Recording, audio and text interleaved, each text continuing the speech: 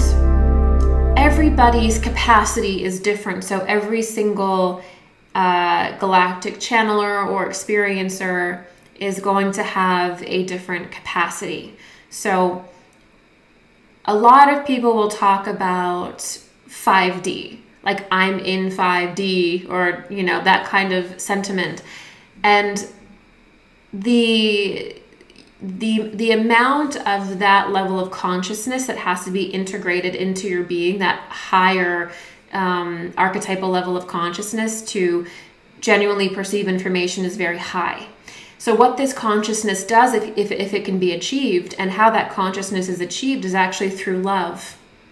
It is through love in the body and through the heart. There's no other way to achieve that level of consciousness. It's only through love, and various different practices that develop that love in the body. And what that does is it allows you to carry a higher and higher and higher frequency.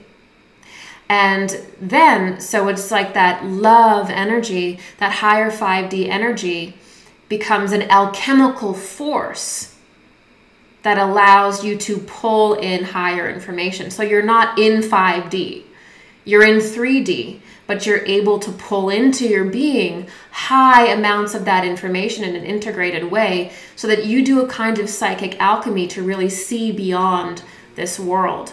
And so the 5D energy is an alchemical, it's an alchemical force that we use to render ourselves certain visions and develop certain capacities. It's not that you're in 5D forever or anything like that. It is just a force that's used to create an alchemical process, and a psychic alchemical process. And everybody has a different capacity. In Isis Rising, we discussed the building up the psychic capacity. Well, that is the more capacity that you have, the farther removed you can become from the earth and go deeper into timelines that seem like they are farther removed. And everybody has a different capacity to build up this energy within them, okay? And this capacity, I think another important thing to say about it is that it's really something that we build up lifetime after lifetime after lifetime. So our intuitive abilities are not fundamentally built just in this life. You know, it's not just like we're born with nothing and then we have whatever we develop in this life we develop. We bring our capacity with us from past lives, and we carry the cosmic initiations that we go through life after life after life, and we build it up over time. And so this capacity to carry this higher energy, in a lot of ways, it is sort of determined by the past lives that you've lived. And you will go through the initiations energetically again in this life. The cosmos will bring you through those initiations as you go through all of your transits and you go through your awakening. Over time, you will be reinitiated into your next level, and then you can build on that level. So for your psychic capacity, although you can develop it significantly in this life, a great deal of it is determined by past lives that you've lived. Also, your psychic reach, your psychic access, the kind of beings that you can connect to, that is also determined significantly by past lives as well.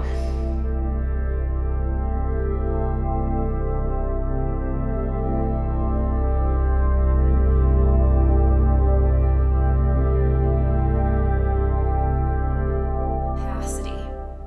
Every human being is a psychic capacitor. So every single human being has a degree of psychic energy, of higher vibrational energy that they can sustain in their being.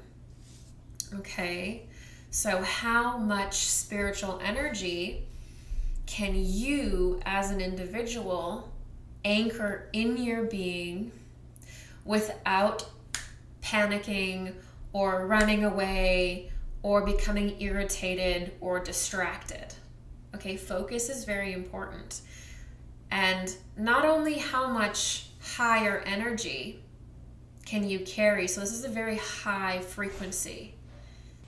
How much of that can you carry? And how stable can you make it? So a lot of people, when they start doing spiritual things, they start having visions, they start to become more psychic. A lot of the time, that energy stays up here, okay? And it never becomes really embodied. The individuals working will almost be up out of their body way more than they need to. It's not as integrated into their physical form. It doesn't come all the way down into all the densities of their being. It can't come into the lower densities of their being. It can't come down into the lower chakra system.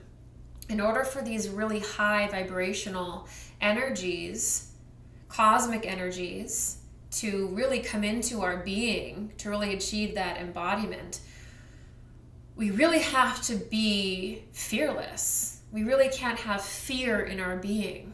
We can't really have a lot of negative ego. Because the moment that we start bringing that higher energy within our being, what happens is it directly pushes out incoherence. It directly pushes out fear and pain and trauma. And that's why we push it away. We're like, no, oh my gosh, no. You know, I thought I could just wear my psychic abilities like an accessory. I didn't realize I had to change and face all of this childhood stuff or past life stuff. And I didn't realize I had to maybe let go of things in my life that don't serve me. And that's why a lot of people don't develop, is they believe that becoming psychic is, and in becoming embodying your higher self into your physical form, they believe that that is something that they can do on the side and that it doesn't affect their entire being, but it does. Anybody who, is part of my, my little community that we have, we talk about this all the time. And it's all about bringing those higher vibrational frequencies and creating that clear line of connection where you're not panicking, you're not shaking, you're not wanting to throw it away, where you're bringing it in. And that ups your capacity. That makes you a higher capacitor. But you can only carry it to the degree that you are healed. So every time you try to increase your capacity, you are faced with an initiation within yourself. And this is the real source of initiation in the mysteries. It really began here because in the higher densities, we realized that what really stopped us from our growth was all this pain, and it would fracture us. And so we realized that we would become initiated back into ourself when we faced a fear, when we overcame something. So we are reinitiated back into our embodiment. And it's a very natural process. And that means embodiment is having a higher capacity. It means that as you come back to yourself, you don't resist it, you don't run from it, you don't allow even the sensations in your physical body to push you away from that process. You face it, and that increases your capacity. And that means that you can carry higher energies for several cycles. So one thing that you may not know is that we are always cycling. We're always going through these oscillations in our spirit. It is not still. From a material lens, we see it as like a congealed like soul or like an egg, but it's actually cycling, and we're actually going through different cycles and different densities. And so we have to go through, within our more material side, we have to go through a certain number of cycles. Perhaps look at it this way. You have to go through a certain amount of cycles in every chakra. We'll just look at it that way, without losing it, without losing your focus, without allowing your ego to take over, without being distracted. You have to hold it for a certain amount of cycles.